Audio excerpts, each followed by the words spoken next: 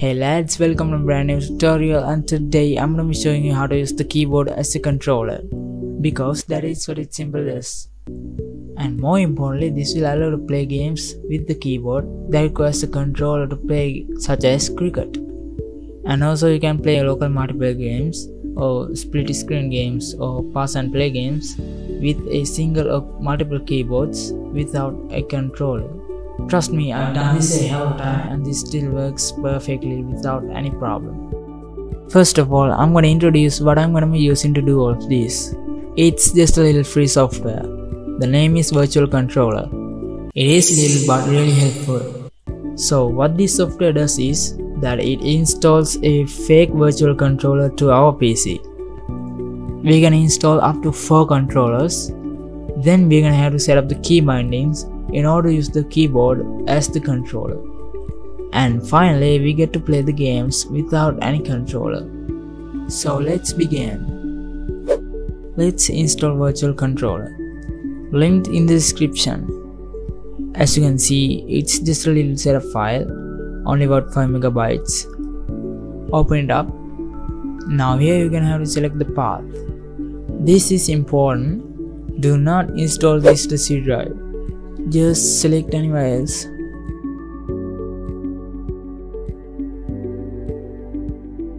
Here you can select the version 32-bit or 64-bit. You can select x64 if your system is 64-bit or x86 if 32-bit. Here's how you find your system type.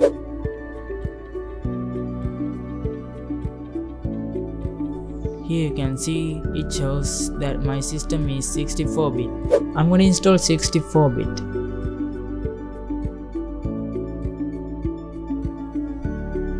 Okay, now open up Virtual Controller. Here it is, and now we're going to have to adjust some settings. Now head to the options menu and go to the output tab, and now select VBox. Here you can see there's an install button. Click that and it's gonna install driver of a controller. Well, now we're gonna have to restart the software. Just close it and open it again.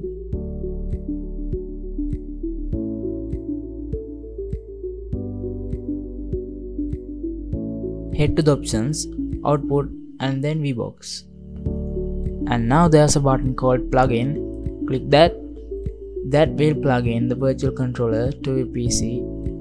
Just to say that this button might be disabled for you because the controller is already plugged in. If you want to unplug it, just hit unplug, and you can make it auto plug in every time you open the app. Finally, tick enable. This will enable the controller. Now we perfectly configured the settings. Alright, now we're gonna have to do the worst part ever, setting up the key bindings. In order to do that, go to controls, and this window will pop up. It should look like this, completely empty. And this is how you can assign the keys. Click this icon right here and it will take you to quick bindings. So here you can see there's a column called output. Those are the buttons in the controller. And the input column shows the assigned keys of the keyboard. Okay, I'm going to take a quick example, and let's say that you want to assign space to button A in the controller. Now first find A button in the output column and click assign next to A button. Now press space. Now you can see in the input column this changed to space, and that's how you assign keys to the controller. And when you're done assigning keys, you can close the window and make sure to save it. Okay, I know this looks really hard and boring. Believe me, it is. I have made a lot of key bindings and I'm using this for years now. The way you assign keys depends on the game you want to play. Personally, I use some kind of trick to assign keys more easily. You can try it out.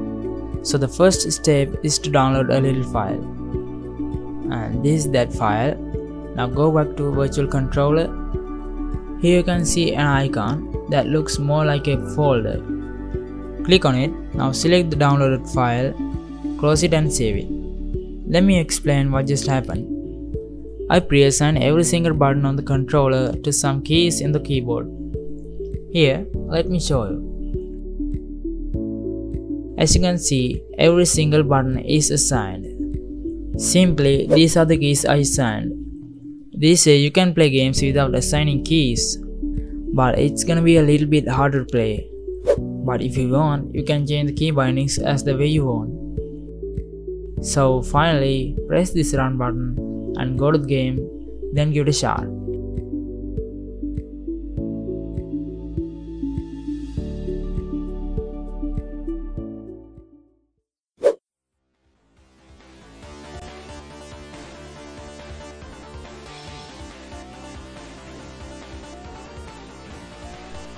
And if you wanna play multiplayer games like split screen and pass and play or any other local multiplayer games on the same or multiple keyboards without controllers, which means using this software, comment down below, I'll make a video for that.